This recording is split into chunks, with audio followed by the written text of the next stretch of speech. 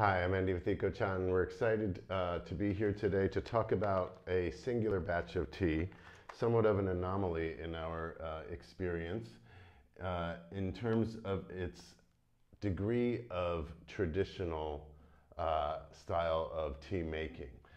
This batch was harvested from basically the heart of Lugu Township, just up from the Farmers Association, by a friend who we are just recently getting to know a lot better. To be totally honest, at first when we saw his big fancy factory and the kind of level of representation he was doing, it wasn't our style. It was a little bit too pro to really attract us in a personal sense. But luckily we had the opportunity to get to know the father of this family. When we showed up for our friends who were preparing competition tea, they would invite him over to taste the tea and get his input on it. And slowly we saw that he's quite a mellow and humble guy. Long story short, we showed up in his factory because he told us he was going to do a traditional batch of tea in September. The raw produce, when I saw it being processed, was nothing like I had seen before. Mainly because of the extent of bug-bitten damage that had been done to the leaves as a result of them not administering any pesticides during the summer growing season. They are conventional tea farmers. They normally follow conventional farming methods, but for this plot of tea, after they prune the trees after the spring harvest, they allow the new tea leaves to grow through the summer without any use of pest control. And this batch was heavily influenced by various pests. It was just scarred and bruised and gnarly, and we're like, wow, this is a challenge for you guys. And they were all kind of laughing, and what they decided to do, father and son team, was to process it or oxidize the leaves in a similar fashion to the methods used to make Oriental Beauty.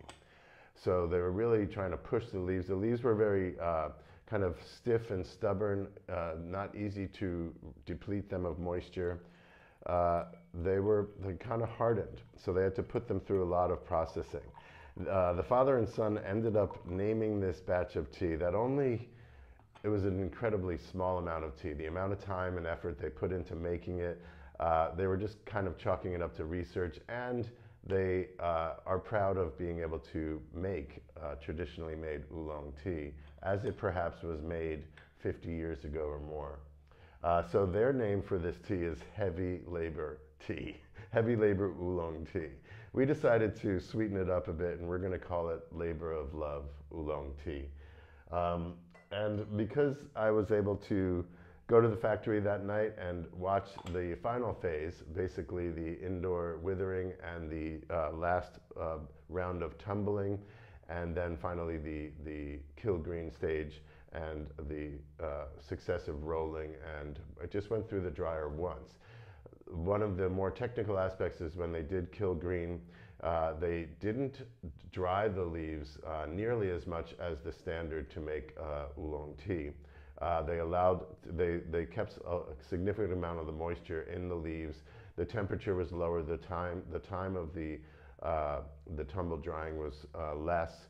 And then they just took the leaves out, very supple still, put them through the half moon roller, as they call it. It's a disc-shaped roller wrapped in cloth, or I should say, they put it in the steam box, then in the roller. Then they put it through the drying machine without any temperature, just room temperature, to really cool down the leaves. So their intent in this aspect, or in this sense, was to allow a form of post-oxidation. They weren't killing the enzymes fully in the leaves in the kill green process, and they were allowing them to continue to oxidize through the night and into the next day when they would be rolled and then fully dried.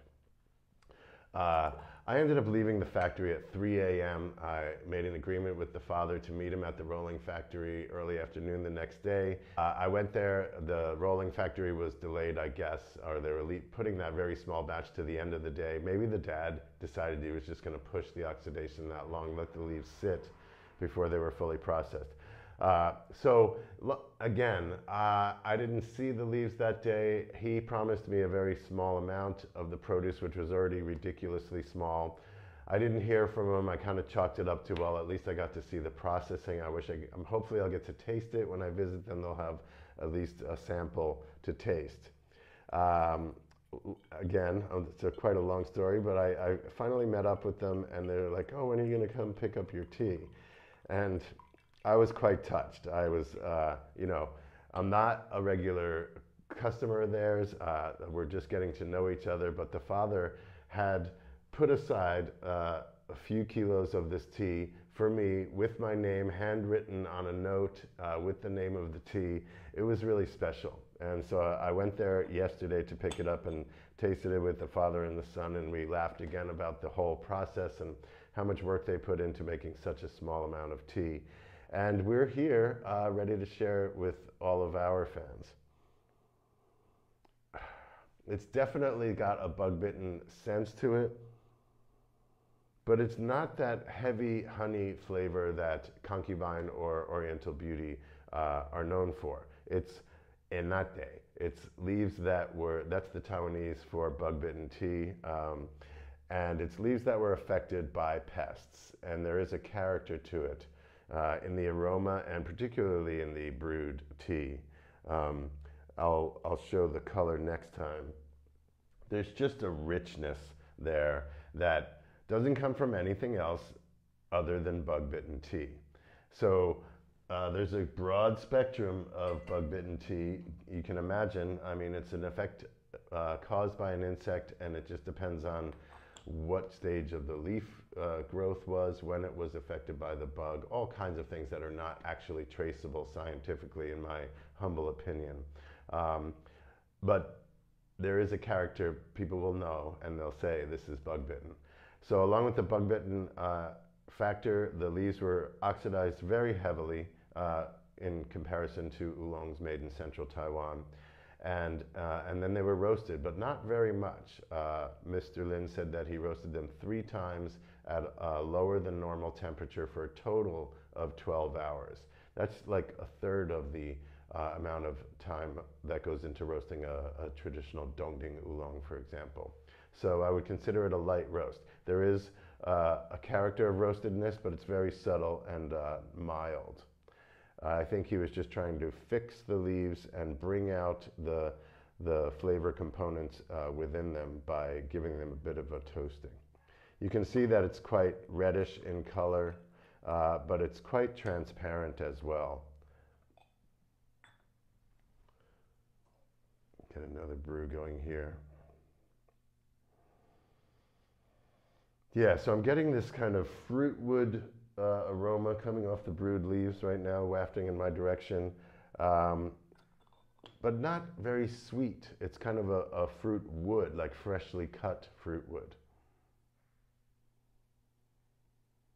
Some stone fruit in there. It's very transparent.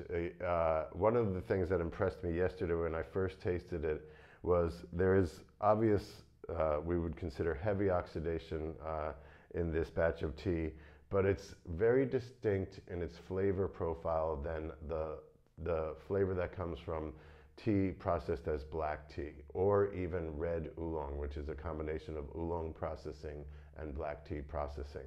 This is strictly traditional oolong tea making. And there's something about the oxidation that keeps it's cleaner. There's not this syrupiness to it. It's rich and it's somewhat fruity, but it's got bitter legs that give it a clean finish, and it's just not that thick kind of just a more general sweet character that comes from making black tea typically.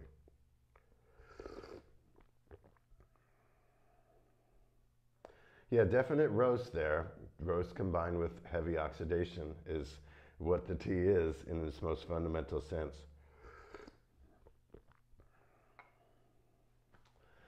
I love this kind of tea. If I could find this every year, I would probably just want to sell this. It's just, to me, it's the heart of it. It's the heart of oolong tea making as I personally know it in Taiwan, and it's our favorite thing to represent. So we got to just accept the fact that we only have a literal handful of this tea to share. We think it's very worthwhile for especially the serious oolong heads out there to have a taste of this tea. It's not fancy, it's not super complex, it's not one of those heady oriental beauties that just, you know, have a flavor spectrum that is basically endless. It's a traditionally made oolong tea from the heart of Dongding Oolong Tea Country in Fenghuang Village, Lugu Township, Taiwan, harvested on September 4th and roasted a few times, and now we're just getting our hands on a bit of it now. Let's just have a second sip here. It has a thick texture to the water, the tea itself, the very smooth and rich, but humble, I would say, in its flavor profile. It's got substance, but it's not trying to blow you away with its fragrant whatever, you know, like, fair enough, a lot of other teas do.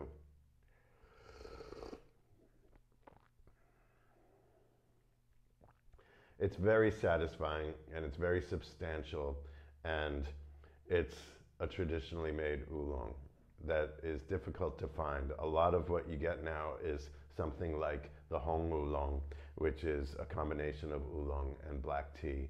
Very distinct in its flavor profile, very delicious.